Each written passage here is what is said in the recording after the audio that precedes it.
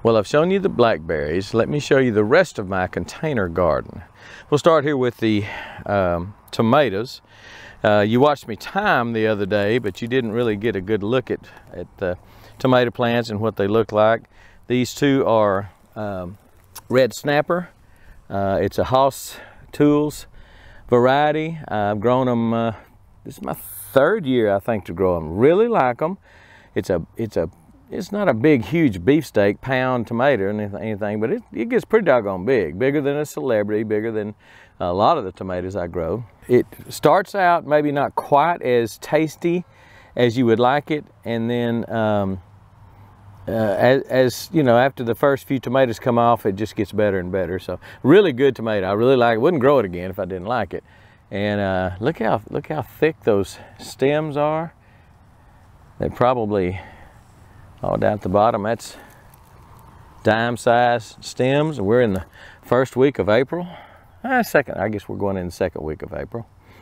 My neighbor raised these plants for me. I didn't raise any plants this year, and when I came down with COVID, he just offered to raise all my plants, and I gave him the seeds I got from Haas, and he had his own seeds. So I've got some of his the plants that he likes and planted, and I've got some that I got from Haas that I have planted the last couple of years and really liked. And I'll show you some of the varieties that I really like from Haas. These are celebrities. He likes to grow celebrities, and those are 18 inches tall, 18 to 20 inches tall, and really doing well in this earth box. I had a little scare this morning though. He texted me about 7 o'clock and told me his weather station outside told him it was 35 degrees out here. And that scared the poo out of me. So I ran out here real quick in the cold. I was showing 38 degrees. I'm about, probably 20 to at least 20, if not 30 feet. I'm up here on the hill and he's down there, back there behind that red building.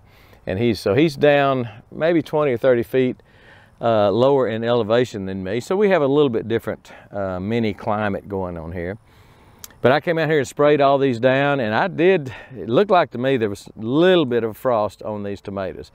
The old timers used to say if you could wash it off before the sun hits it, you'll save them. So I washed them off. I'll show you some burn I got on something, but these tomatoes look good, healthy. I didn't lose any. Again, celebrity.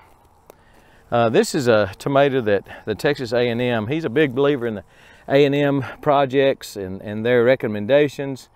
And this is called Bobcat. Bobcat tomato. I think it's supposed to be, supposed to do well in the summer. And we'll see. It's about, that one's over 12 inches tall. That one's about 12 inches tall.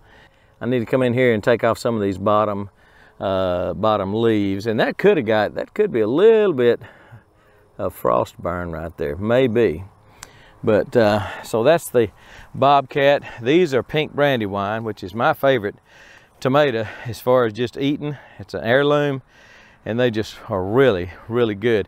And I tell you what, if I hadn't have tied these tomatoes and peppers, I think I'd have lost them 2 or 3 days ago. We got a big old burst of wind. I think it's probably 50, 60 miles an hour.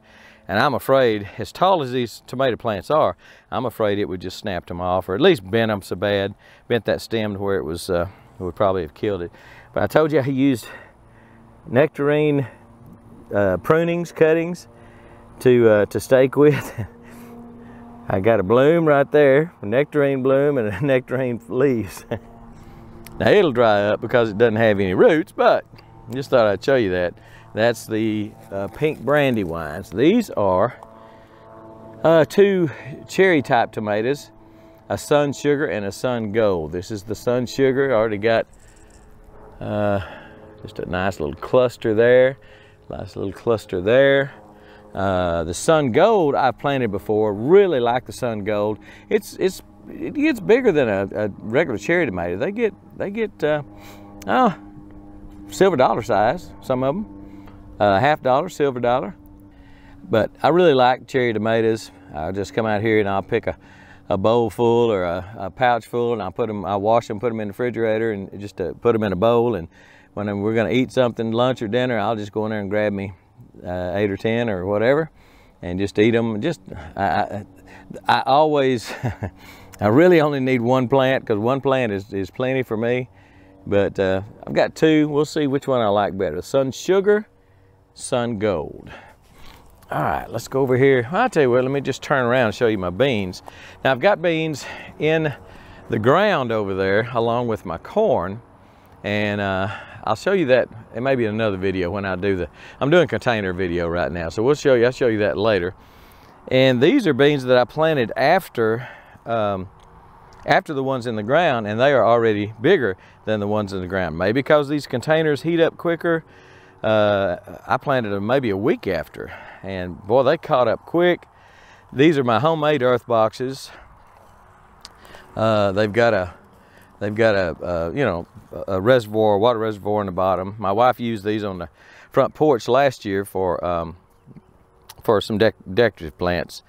But this is where I saw this morning, I got a little bit of frost burn on it, and it's killed a few leaves, but I don't think it's gonna kill the plants. I've replanted.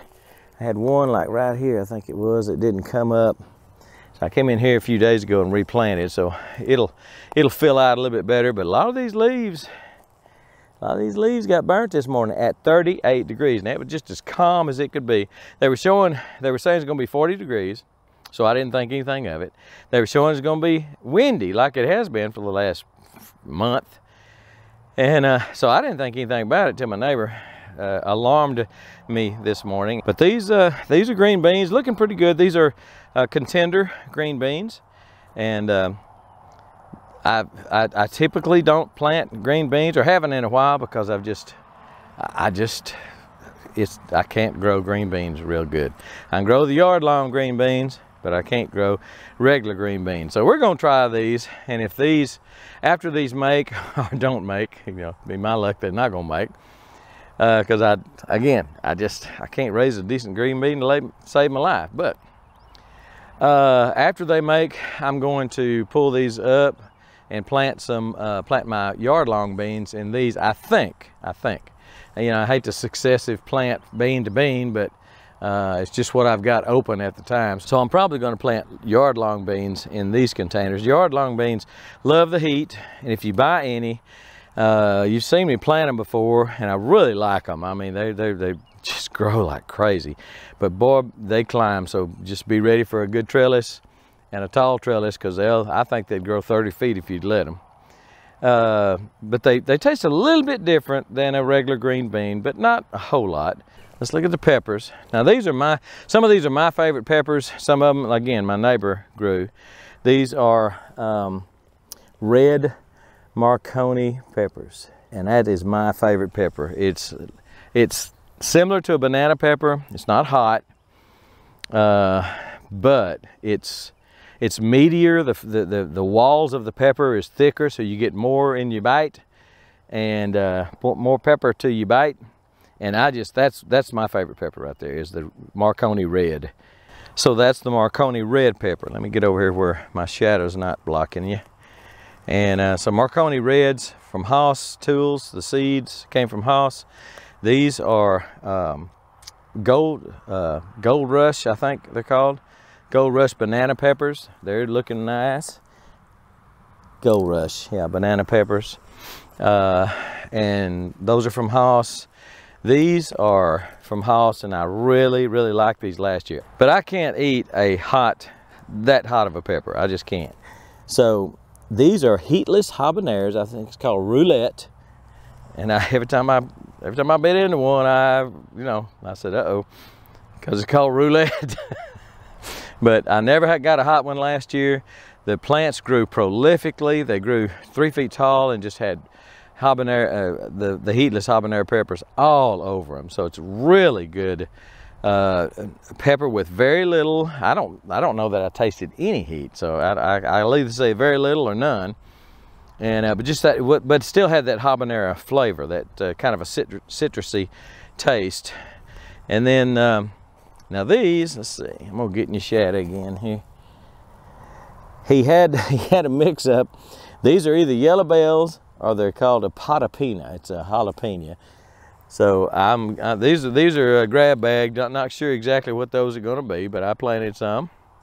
Same thing here. No, these are cayenne. This is I asked him for some hot peppers because I want to make some salsa and stuff like that. So these two are cayenne, and those two are Tabasco. The Tabasco doesn't look really good, but they're just so small. And again, the hotter the pepper, they just, or let's say the hot peppers, just don't grow as fast. They don't germinate as fast, and they don't grow as fast. So I'm gonna come in here in a few minutes with kind of a light dose of the 20-20-20 and some water, and just get a measuring cup, and just maybe get a cup or maybe a half a cup in each of these peppers. I did that with the tomatoes, and the tomatoes just took off, got just dark green. That's what you want to see, that stem dark green. Boy, when it does that, you know it's getting the fertilizer it needs. You know it's starting to really take off. So but these are the again, cayenne. Again, my neighbor raised them for me, cayenne and Tabasco. And I'm sure I'm not going to be able to eat them, but I got a brother-in-law that he'll eat them till he just sweats through his shirt. All right, these hadn't come up yet. Just planted these a couple of 3 days ago. I got one trying to poke out right there, and that is right there. These are squash. I've got two zucchinis. Those are all Haas brand. I'm trying to think of the actual brand name of it from Haas. And these are a straight neck. The first 3 tubs, 6 grow bags, are a straight neck squash that I grew last year. And they are, it's a gold prize, I believe they call it. And they're just as smooth as they can be. They get, they can get big, but if they're just tender. I was eating them raw out in I'm not even a squash eater much. And I was eating raw out in the garden. They were that good. I was snapping the head off, the neck off of it, and just kind of chomping on it. Just really good squash. It's a gold prize squash, and I really recommend that. Haas Tools, again, 6 of these, and I probably only need 1 but this year I'm planning on pickling some squash. If anybody has pickled squash or pickled zucchini, let me know. And if there's anything special to do with them, I don't think there is. I put a squash in my when I did my pickles last year, which came out just great. You need to watch that pickle video if you've never pickled before, because it was my first time, and they came out fantastic. Using a mix that you buy called Mrs. Wages. And it was just, the pickles just came out fantastic. We have eaten the dog out of them pickles. And we put up probably 50-55 jars of pickles, and probably don't have, I know we don't have half of them left. So anyway, I'm going to try to pickle some okra. I'm going to try to pickle some squash and some zucchini. And if you've pickled them and they need any special care, anything special other than same thing you would do with a cucumber, let me know, because I've just never done it before. Now, what I did do is put a piece of squash, a slice of squash and a slice of the zucchini in my pickles when I pickled them, and when I ate them, they were just fine. They taste like a pickle, but they were crisp. They didn't need anything else. So I'm thinking I'm just going to do them the same way I did the pickles. Over here, I've got some burpless cucumbers. It's called a burpless supreme, and I believe that's from Haas. And I planted 2 to a hole. I mean, in an earth box, you plant 4 squash in an earth box. You put the fertilizer strip on that side, plant your squash on one side. You can put a fertilizer strip in the middle and do 2 on one side, 2 on the other, but this is the way I did it. This is the way they say do it.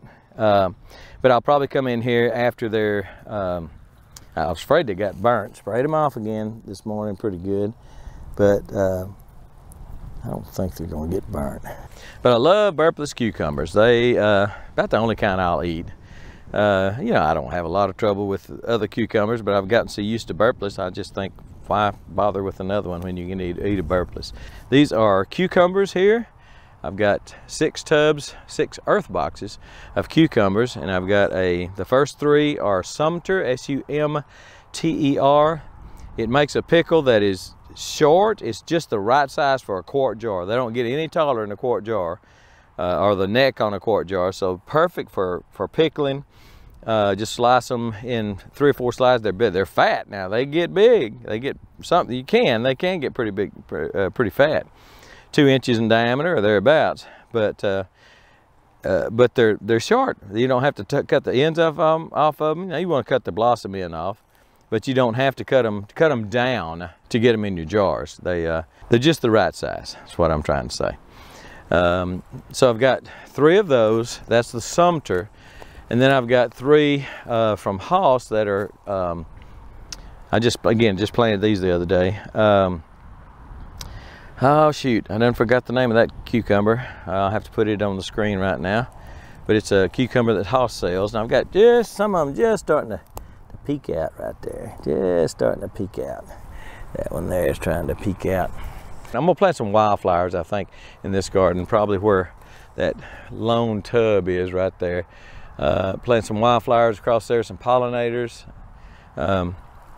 to bring the bees in, and then that's pretty much the container garden. I'm real pleased with it. It looks good. Had the scare this morning of the frost, but it didn't get anything as far as I can tell. So, all right. So that's my container garden so far, just starting out this year, and it looks good. All right, we're gone.